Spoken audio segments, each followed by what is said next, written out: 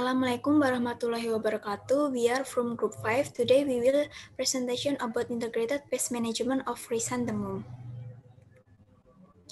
Before it, let me introduce our member. My name is Azalia Yusriya with student number 195.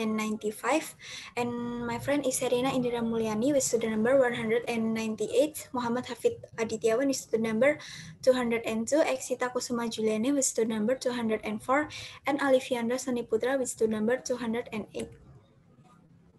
Introduction. Chrysanthemums are one of the cut flowers and pot flowers that are popular with the public.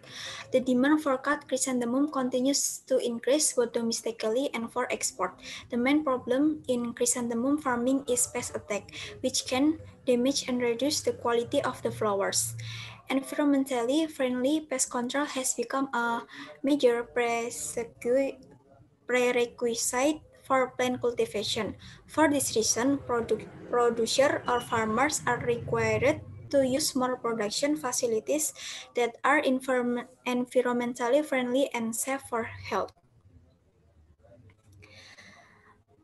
The number one is aphids or Macrosiponiella sunburni. The chrysanthemum aphids are brown to black, which other species range in color from green to pink.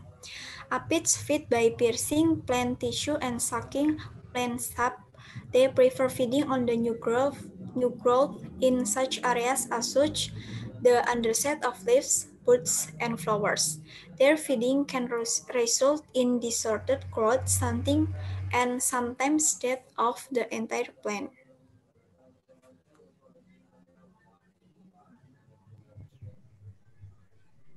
And then pest management of aphids.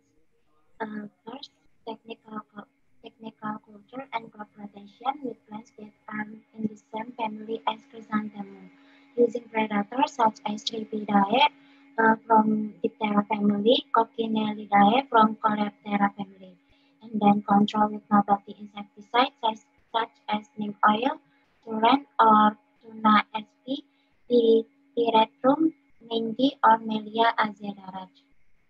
And then chemical control by insecticide with active carbofuran ingredients. Next.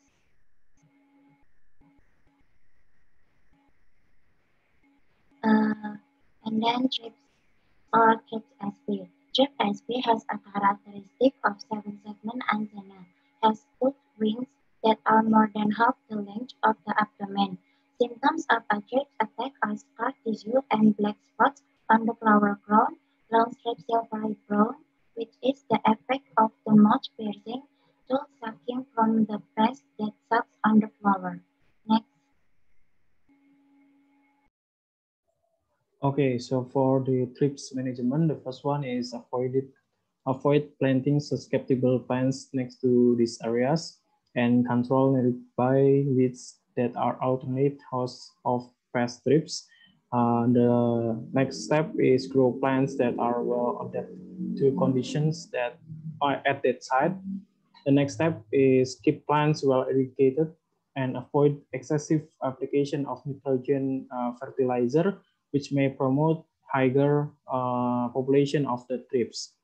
The last step is contact insecticides include azadirachtin, Azamax, Safer, brand Bionim, insecticidal soaps, Safer, narrow range oil, Bonite horticultural oil, Monterey horticultural oil, neem oil, green like neem, Scott's Garden Safe brand neem oil, and pyretrins, which many products combine with piperonyl butoxide as flower and vegetable insect spray, Garden Tech worry-free brand concentrate. Next. Okay, so for the next pest is leaf miner or Liriomyza species. This pest attacks the leaves of the chrysanthemum plant. The larvae attack starting on young leaves by making burrows in the leaves, swirling in the leaf epidermis. Mines are usually white with damped black and dried brown areas. They are typically serpentine tightly curled or of irregular shape, increasing in width as larvae mature.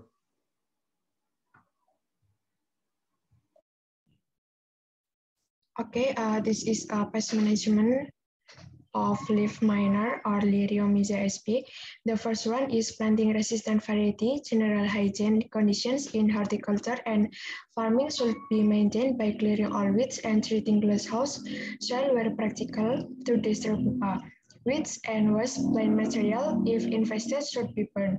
And then mechanical control such as exposing yellow sticky traps close above the growing plants, and then doing crop rotation that is not a host of pests. And the last one is spraying systemic insecticide such as regard 75 BP. Next. And then earthworm or Acrotis ypsilon. This pest belongs to the order Lepidoptera from family Noctuidae. The female insect ypsilon lays eggs on the ground close to the plant. Egg production ranges from 1,800 eggs, and then larvae hide in the soil during the day and come out at night to attack plants by sitting or cutting off the tips of young plant stems, causing the apical shoots or stems to drop and wither. The larval stage lasts about 36 days, and then pupa formation occurs at ground level. Next.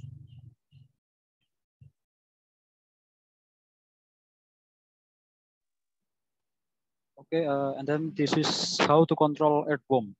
The first one is technical culture control. Is soil cultivation to kill pupa in the soil.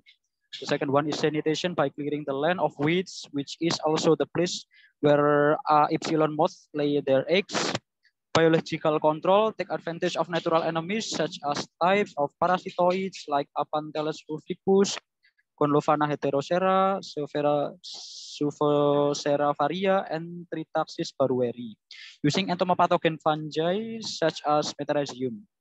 Chemical methods by using insecticides with doses adjusted to the recommended concentration.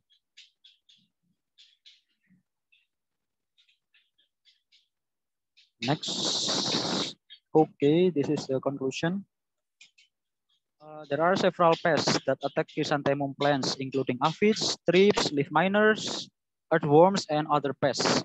Overall, the right treatment to overcome some of these pests is to apply the right cultivation techniques, carry out plant maintenance to keep it hygienic or sanitation, and then to use insecticides with controlled dose and times. That's our presentation. Thank you for your attention.